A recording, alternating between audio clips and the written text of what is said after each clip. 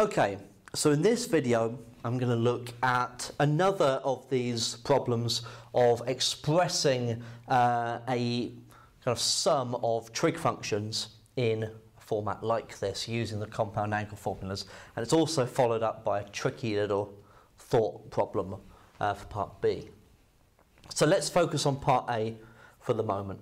Write 3 cos theta minus 4 sin theta in the form r cos theta plus alpha.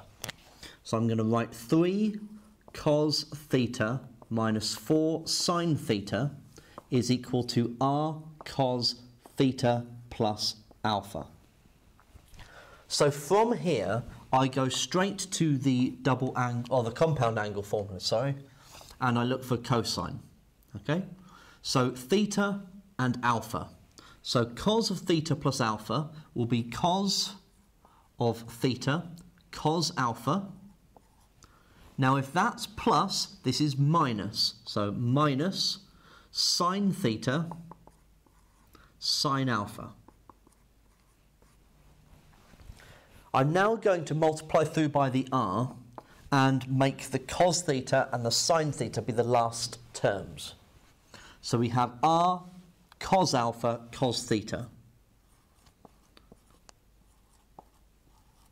Take away r sine alpha sine theta. Now we put it in this particular way so that I can compare the r cos alpha with the 3. So the r cos alpha must be equal to 3, and the r sine alpha with the 4. Because those minus signs are there, I just need to look at the r sine alpha is equal to 4. So there's no minus sign that appears here. So once I'm in that position, I can get rid of this working. That. If you are able to start jumping straight from this to these two equations after a bit of practice, then that's great. Okay. You don't have to keep on writing out all that mess with the compound angle formulas if you can go straight to those two equations. Now, this is equation 1, this is equation 2. We're going to do equation 2 divided by equation 1. The r divided by r cancels. Sine alpha divided by cos alpha is tan alpha. So this is 2 divided by 1. And 4 divided by 3. So 4/3. Inverse tan both sides. Now, as I said in the previous video, the value of alpha is generally acute. Okay, this one I'm going to do in degrees.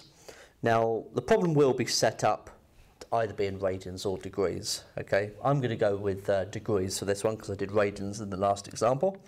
So inverse tan of 4/3 is 53.1 degrees.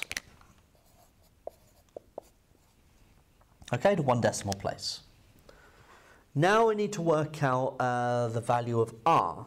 So I'm going to go with a triangle. Okay, so cos alpha is 3 over r, if you think about rearranging this one. So cosine of the angle is equal to the adjacent divided by the hypotenuse. And if you reorder this one, this is 4 over r. So the opposite of the triangle must be 4. Now, using Pythagoras, 3 squared plus 4 squared is r squared. Otherwise, you can spot that it's a 3, 4, 5 triangle. And so r must be 5. Okay? Or you can go about sine squared plus cos squared equals 1, substituting these in, and you should still get to 5. So, we now have alpha, and we have r.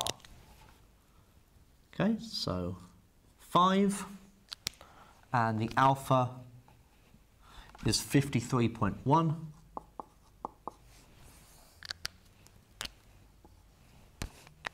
Okay, so that is what we're looking for. So that's part A. Part B, find the greatest possible value of 2 over 3 cos theta minus 4 sine theta plus 6. Now this looks particularly strange. What I want to call your attention to, however, is that this is exactly what we've just found. So actually, we want to find the greatest value of 2 over 5 cos theta plus 53.1 plus 6. Now it's all going to be down to the largest and smallest values of this.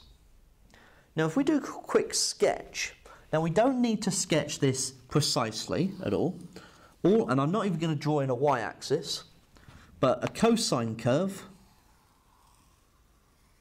okay, which has a maximum value at 5, because this has been stretched parallel to the y-axis by a factor of 5, so it's got a maximum value of 5 and a minimum value of minus 5. Okay, so this ranges between 5 and minus 5. 5 at its maximum, minus 5 at its minimum. So when this is at its maximum, when this part is at its maximum, we would have 2, just thinking there, 2 over 5 plus 6. So it reaches, as it's going up and up and up and up and up and up, and it reaches 5, and that's at its maximum, and so 2 over this plus 6 would be equal to 2 over 11. Okay?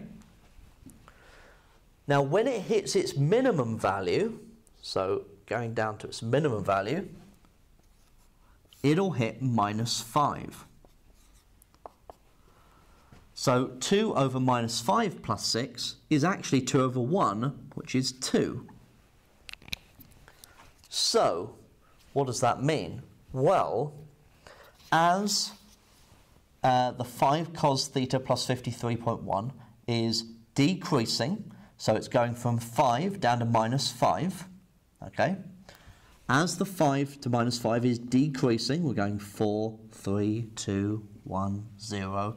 This fraction is going 2 11ths, 2 10ths, 2 9ths, 2 8ths, 2 7ths, 2 6ths, 2 5ths, 2 4ths, 2 thirds, 2 over 2, and then 2 over 1.